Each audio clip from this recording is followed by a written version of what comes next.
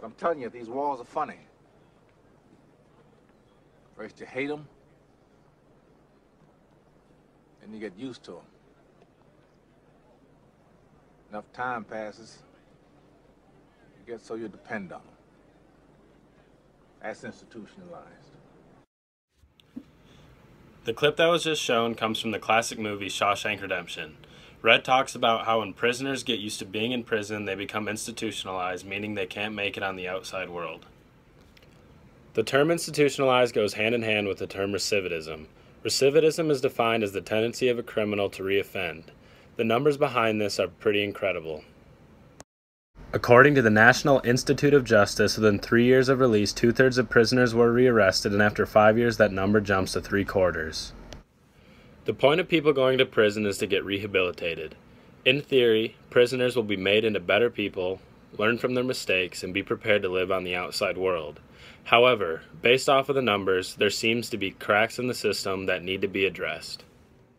Orange is the New Black does a great job addressing this social issue through Tasty's story. We learn in Season 1 that Tasty is getting released, and we get to see her struggle on the outside world. She has grown accustomed to being behind bars and really struggles adjusting to life on the outside. She has no place to live, no job, and nobody to rely on. The pressures of the outside world become too much, and she decides to violate her probation in order to get put back into Litchfield. Based off of the scene from Shawshank and from what we learn about Tasty, the question arises, does prison really reform you and prepare you for life after prison? A study by the Ella Baker Center for Human Rights found that 76% of former inmates said finding work after being released was nearly impossible. Based off of this statistic, it makes sense why recidivism rates are so high. If prisoners can't find jobs, they will be forced to resort to their old ways, which originally led them to be incarcerated. Prison should be called what it actually is, a rehabilitation center. Prisoners should learn a skill, be made into better people, and be prepared to live on the outside world.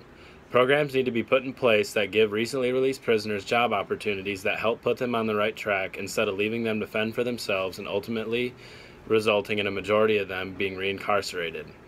Everybody makes mistakes, and a program such as this will give prisoners a second chance.